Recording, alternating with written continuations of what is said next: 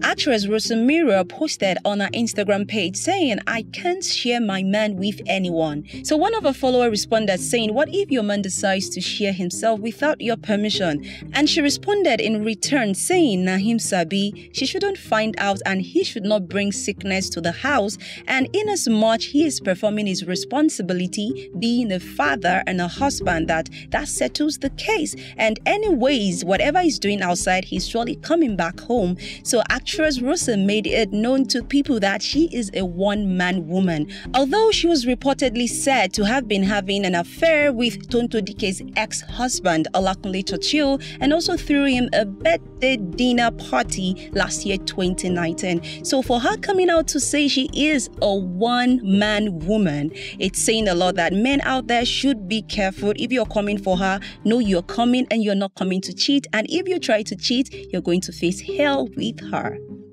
Make sure you hit the like, subscribe, and the comment button on this channel. Bye for now.